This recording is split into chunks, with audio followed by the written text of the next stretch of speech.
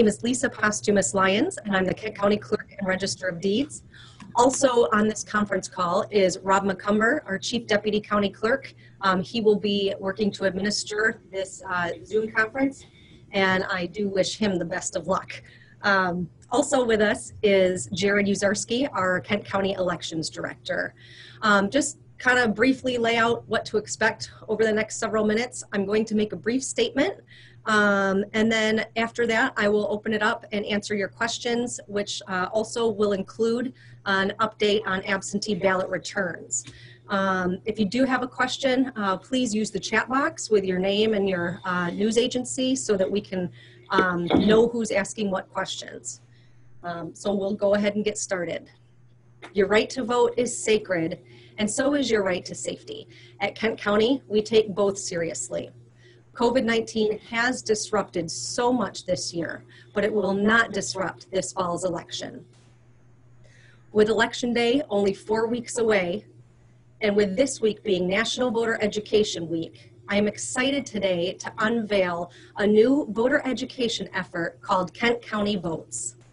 Kent County Votes and KentCountyVotes.com offers Kent County voters new resources to find the information and answer the questions they'll need to vote safely and securely up to and including November 3rd. The countywide voter education effort will utilize radio and digital advertising to reach Kent County voters preparing to cast their votes, to inform them of their many options and opportunities to do so safely and securely. Additionally, upcoming teletown halls will give voters the opportunity to interact with and ask questions directly to myself and other Kent County election administrators. This effort also includes a redesign of our Kent County Elections website, now accessible at KentCountyVotes.com.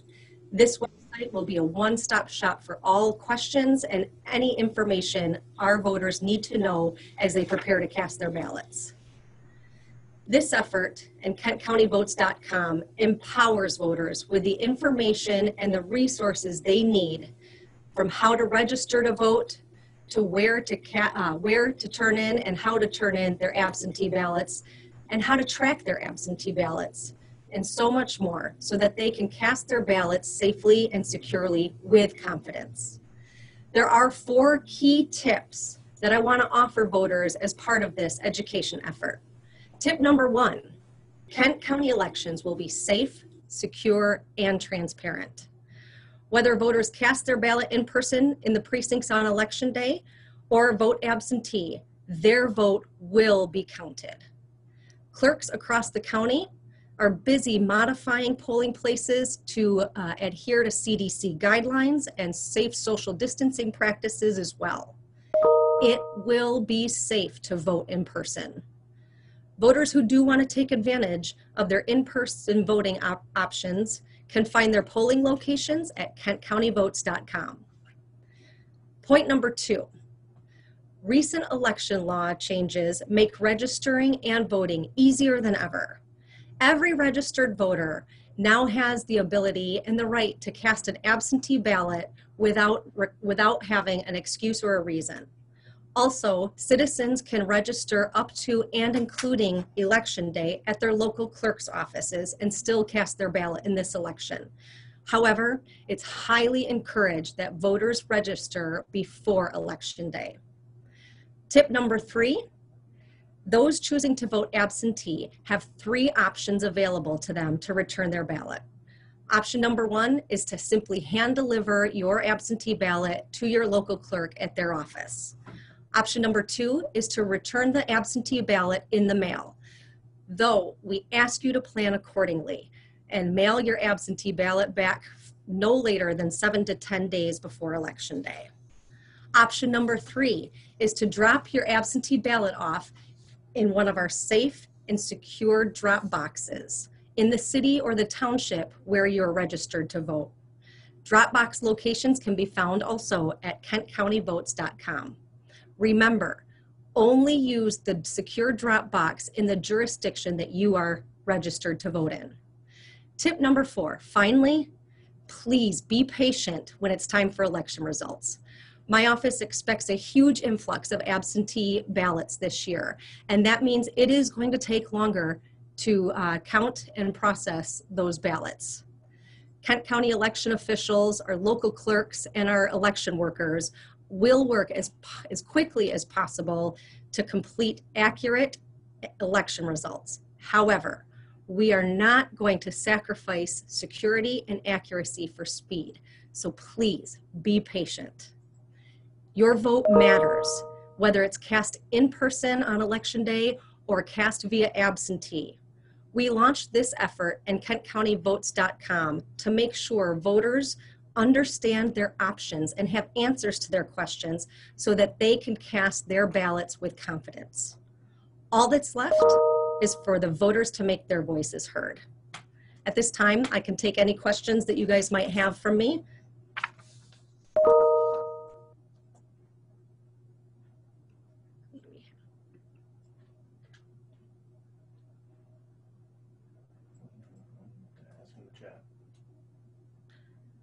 Reminder, if you can just say in the chat box that you've got a question.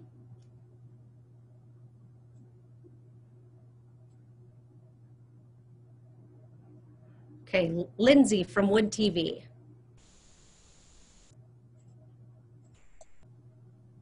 Hi, Lindsay. Hello. Hey, so I'm just wondering what prompted this move in putting these extra resources into voter education ahead of the election. Hi, Lindsay.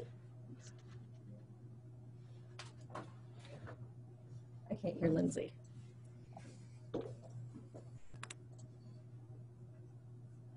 You hear me now?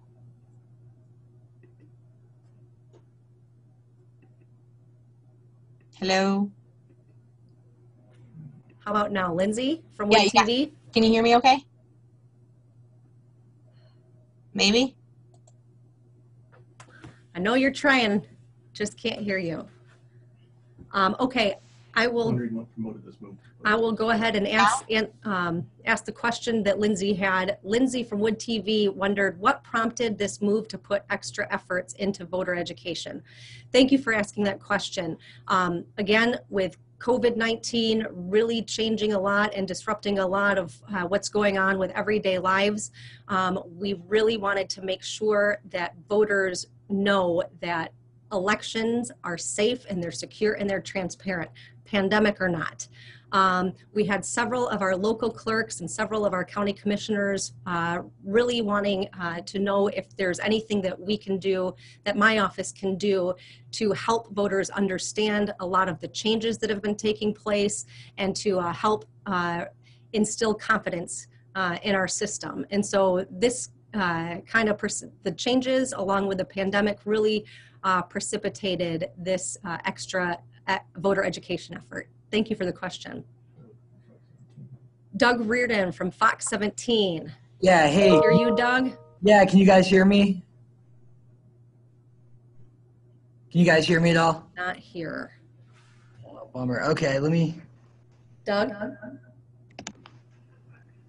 No. Yep, can you guys hear me?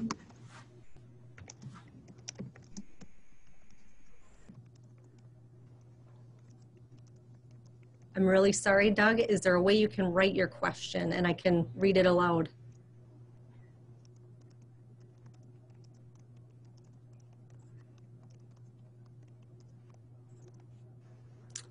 Okay, Doug asks, a recent report by 2 national gun violence groups found that 5 swing states, including Michigan, have no laws that outright prohibit guns at polling places. What is your guidance on guns at polling locations? Such as churches and schools on election day? Well, my guidance is to simply follow the law and make sure that there is no intimidation of voters and that their constitutional right to cast their ballot and make their voices heard is unabridged. And again, election day is a day where we want to celebrate all of our constitutional rights. So again, we issue the guidance that all of our polling locations, our election workers and our voters just simply follow the law.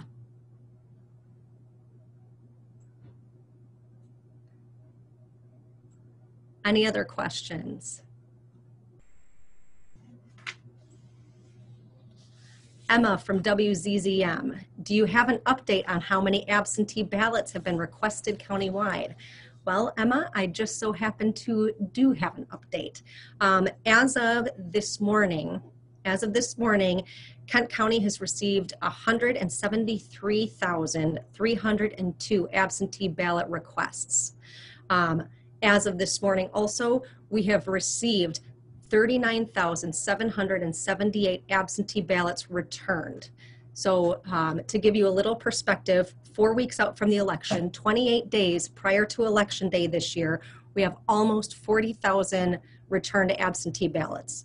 In 2016 presidential election, we had a total of 68,967 absentee ballots on the returned on total.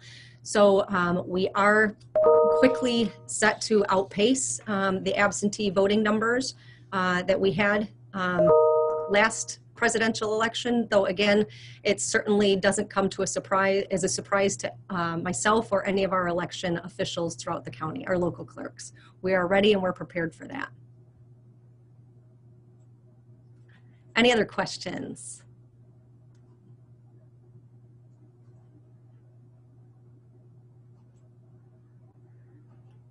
Okay, I've got Emma follow-up.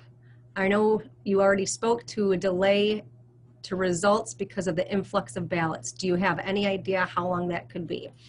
Okay, as it relates to counting absentee ballots, I want to kind of make sure we are framing this really the way it should be. A delay in reporting results is kind of seems to indicate that there's a problem that's preventing results from being counted and reported. Counting absentee ballots is not a delay in the process. It is the process. And so I want to be very careful when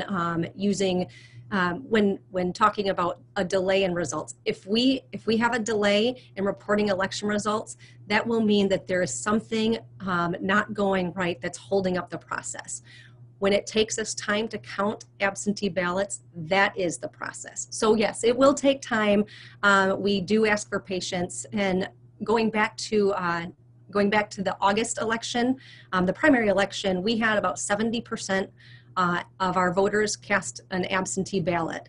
And at that time, we weren't expecting to report results until late Wednesday afternoon, evening at the latest. I mean, I had a cot set up in my office. That's the extent to which we expected the time to take to count these ballots. We were very pleasantly surprised. Our election workers and our local clerks did a great job. We had all of our election results reported before 5:30 a.m. Wednesday morning.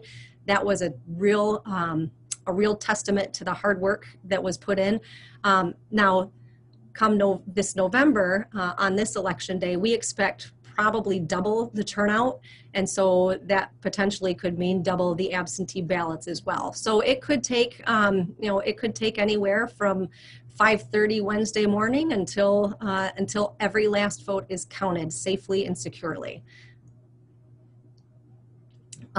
I've got Michael Kranz from Grand Rapids Press. Number one, are there new ballot drop boxes that the clerk's office has placed around the county for this election? I'll go ahead and answer that question first.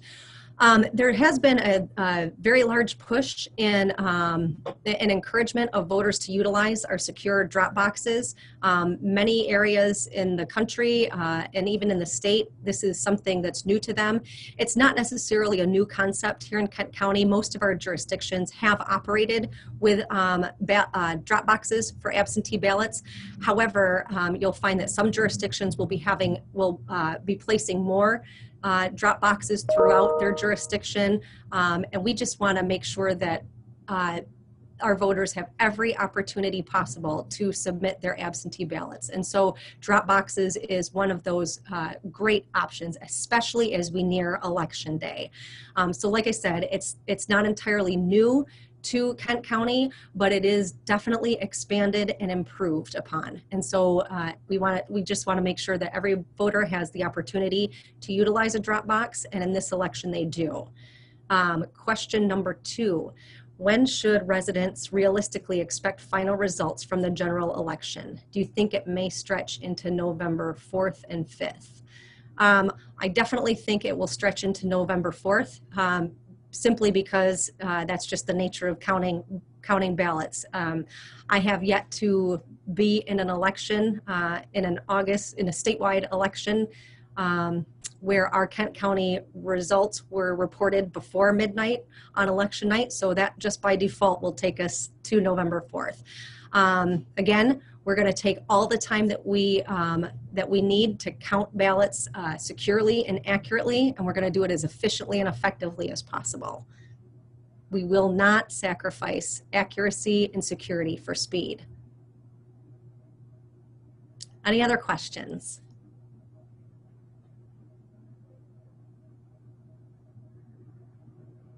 I think we'll give it just one more minute.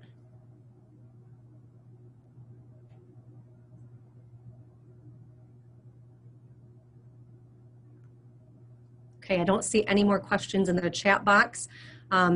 As always, feel free to contact my office if you do have further questions on this subject, on our Kent County voter education effort, or just as we approach Election Day. We just really appreciate you being partners and making sure our voters have all the information that they need leading up to Election Day.